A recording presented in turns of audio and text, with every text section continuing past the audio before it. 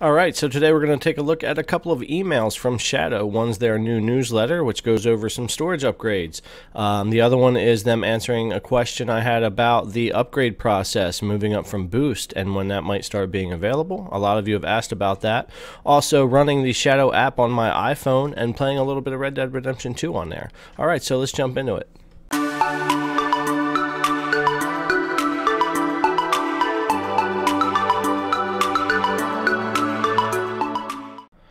Alright, so here we are over on our Shadow PC. I've got it running in windowed mode right now, so I can get to anything I need to here easily. Let's bring up the newsletter, the first email here. So it says, this newsletter, we're hopping between a few different topics. Although Easter is recent, rest assured we won't make you hunt for the latest updates on what's going on with Shadow. So here is a cool one. This is where I got some new wallpapers, including this 8-bit retro 4K here. It says, you can now find official and fan-made wallpapers in one very special place. This includes brand spanking new confinement-themed Bob Rexford wallpapers. Spoiler, they're pretty cool. So I did download this one. It is pretty cool. And there's quite a few on there. We'll go and take a look at those in a minute. And it says, if you want your Shadow artwork featured in the wallpaper collection, you can share your creations using the Pimp My Shadow flair on subreddit or join them on Discord. And you can upload your wallpapers to the channel there to have them added to that library of Shadow wallpapers. So also they have the springing the Shadow University program into action. So to the students of #Team Shadow, we are excited to announce the Shadow University program. If you've been looking for the best student program in the galaxy, look no further. Share Shadow to the world by diving right into the world of gaming as a campus ambassador. Gather your squad of 2 to 5 and sign up today to compete against other university groups. So I know there's a lot of college kids and whatnot use Shadow. Of course, it's a great idea, especially if you're just running a tablet or a low spec, inexpensive laptop that you've got with you. As long as you have access to internet, Shadow is a fantastic option. So pretty cool. And then we've got the next big thing is the storage. So building baskets of additional storage. Those of you that have been following closely along with our latest announcements know the most exciting part of April: additional storage. And I've been waiting for this. Originally, they said it was going to come out this week, but it sounds like from this email, it's actually going to be next week. So as a general update, we are still on track for next week with a specific date to come soon. Have questions? Bring them to our Shadow News tomorrow at 1 p.m. so our community managers can answer them during the Q&A. So it looks like next week we're going to finally have the additional storage. Now, I still have question over the pricing tiers. Some of you have said to me it's going to be something like the $3 for 1 terabyte, but then I started looking into what the new package is going to be, and I caught some little glimpses of it saying that it's going to be $3 per 256 gigabyte. So that wouldn't be such a good deal. It's already kind of nasty that the Boost package is only a 256 gig anyway. Once I install Call of Duty, I can't install anything else.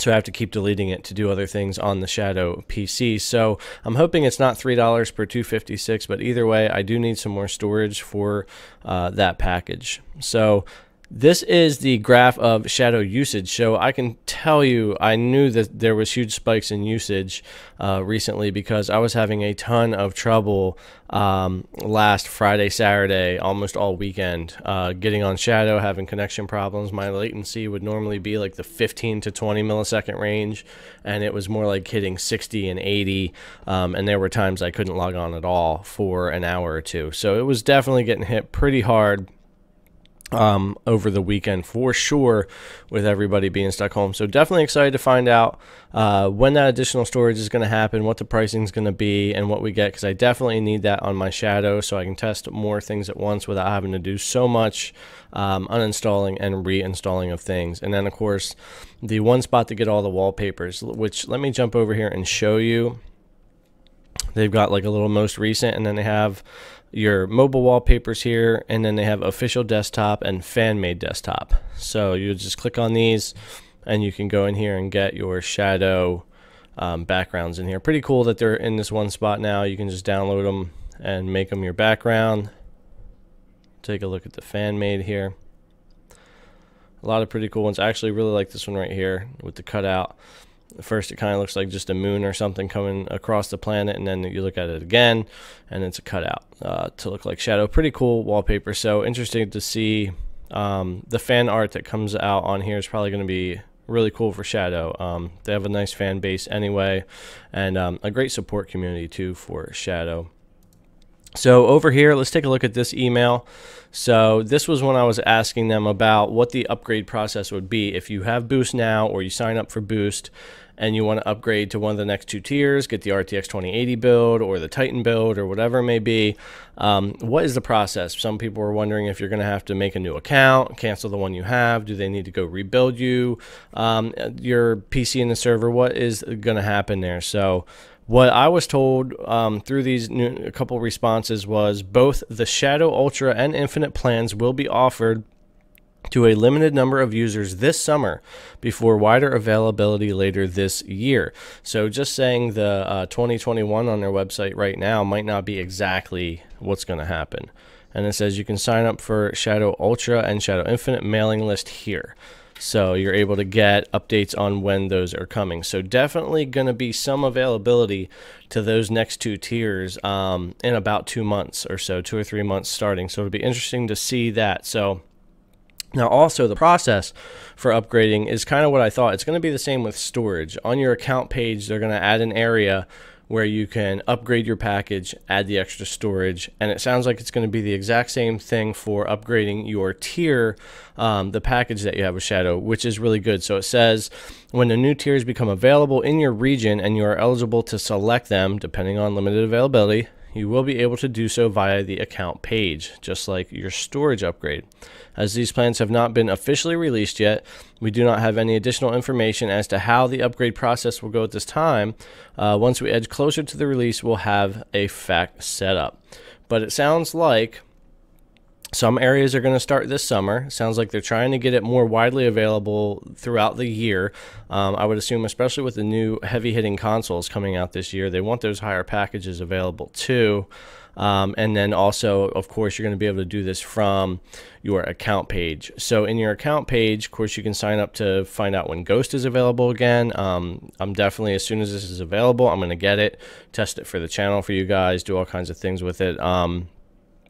And also in here somewhere in your subscription, they're going to be changing this to where you can add your storage, and eventually this is where you're also going to be able to upgrade your package. So it'll be pretty simple. So if you're hesitant about signing up for Boost because you're not sure what the upgrades are going to be like, how you're going to do it, storage and so forth, don't be too hesitant. Go ahead and set up your account. Go ahead and get started on Boost if you can. And as those upgrades become available, you'll be able to do that right from your account page is what it is sounding like. All right, so with that out of the way, I think we're going to go ahead and jump over, and we're going to take a look at some of the at Shadow running on my iPhone, and just kind of what that experience is like. And here we are. Let's launch Shadow on our iPhone. Now, I am accessing this through beta through the Test Flight app on iOS. They have removed this from the store along with GeForce Now, Stadia support, xCloud beta, Shadow PC. Apple has basically gotten all of these off of the store. And it's a real shame. After using Shadow for the past couple of days, it shows the real magic of what Shadow PC and other cloud gaming services can do on a mobile device like this. Being able to play Red Dead Redemption 2, Call of Duty, Battlefront, Star Wars Jedi Fallen Order on my couch, on my iPhone XS Max with my Xbox controller really showed some of the magic of something like Shadow PC, and I really hope that they bring them back. So in here we have our settings with our, just like on PC, our allocated bandwidth, our low connection mode, display resolution, FPS. It'll show the native, and you can change that. You've got some things for reversing and disabling of gestures and mouse buttons. You can turn off your Shadow, restart your Shadow, log out of your account, and rate the app all in here. Now you can also click on your bandwidth up here, and it's very similar to this. It's not a slider, but you get a lot of options that you can choose from, all the way up to 70, just like on your PC.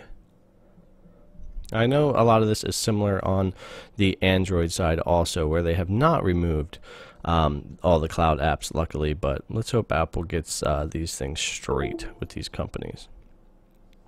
So we'll disable the virtual controller there, and what we're going to do is go back into the shortcut, and just like on PC, you can click home, and that would just take you back to your desktop or whatever that you would do there. You've also got your keyboard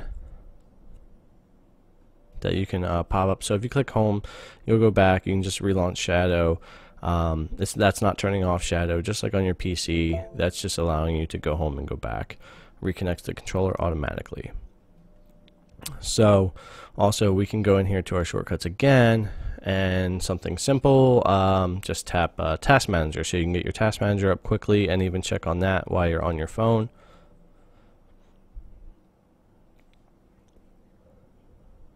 And we'll bring up shortcuts again, and one last thing, we will click on our shortcuts again, and we will just click our Start panel, which is just your Start menu, your Start button.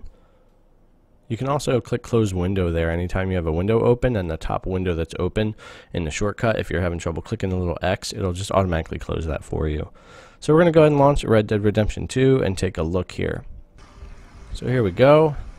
Chilling at my computer desk, got my iPhone XS Max, my Xbox controller, playing Red Dead Redemption 2 on a Shadow PC. So this is why I want them to bring these apps back, not just Shadow, but all the cloud gaming apps back to the iOS store. It's a really great, really cool experience to play these games mobily like this. I haven't tried it away from Wi-Fi yet. I will do that soon. But on my couch playing all kinds of different games with my Xbox controller on my iPhone was pretty cool. So definitely ran great, had no issues, no input lag issues, no stutter issues, no bandwidth, nothing, no issues at all in the time. I played about 45 minutes to an hour of Red Dead Redemption before I made this video and tested it out, and it ran really great.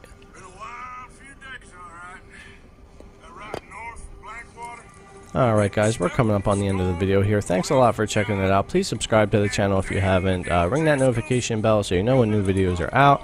Give the video a thumbs up if you liked it, and feel free to leave your comment below what cloud service you're enjoying right now and what games you might like to see me test on Shadow PC.